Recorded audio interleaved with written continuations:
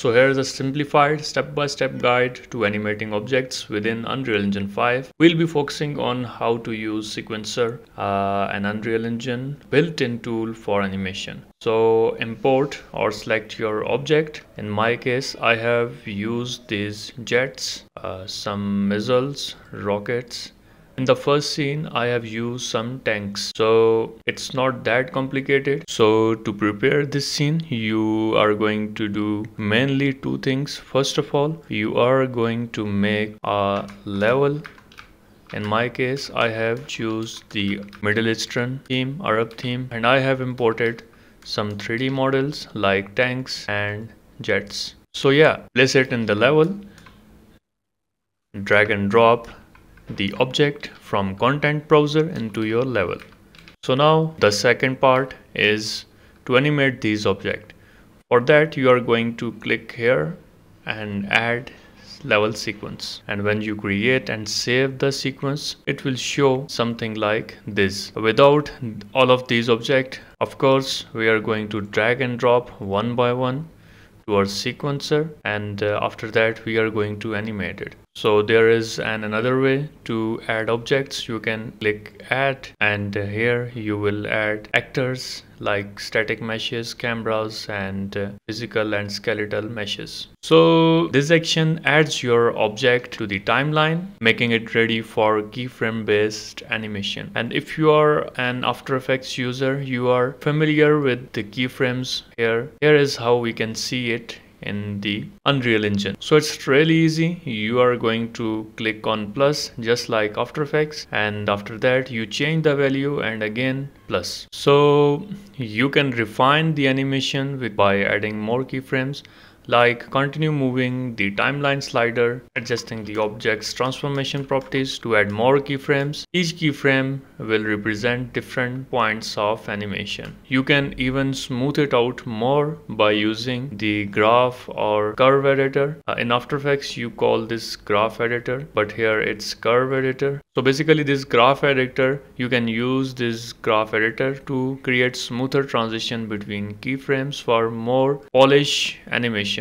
So as you can see, here is our main camera cuts, and here is our cameras. So there is difference between these two categories. Here are our cameras. You add them from right here, cinematic and sign camera actor.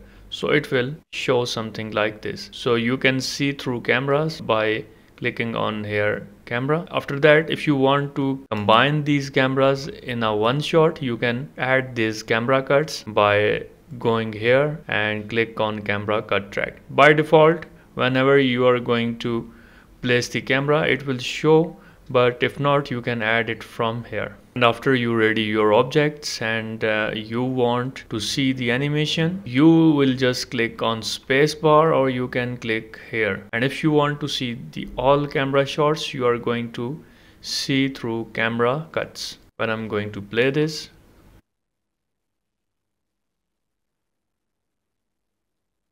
so yeah, it will switch automatically our cameras. So now after you finalize your video and there is nothing to modify, you are going to click here on movie render queue. And if you do not have this movie render queue, instead of you have this movie capture scene legacy, this one, and you want movie render queue, you are going to click on edit plugins and search here movie render queue. Enable this, and it will require a restart, and after that you will have this. And yeah, you are going to change the output setting where you want to save this, or output resolution, and after that you can add some more anti-aliasing and high resolution, and let me add it for you, and color output, make sure it's.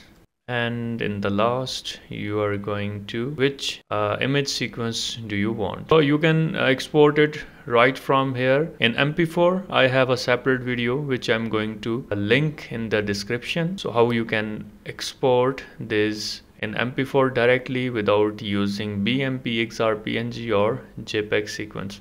So in my case, I'm going to use this PNG sequence, and yeah, after accept, you will click on render and it will start rendering and saving your image sequence one by one. So with this method, you can animate everything from simple doors opening to complex moving objects like this I have added, or even entire scene in Unreal Engine 4. So take care.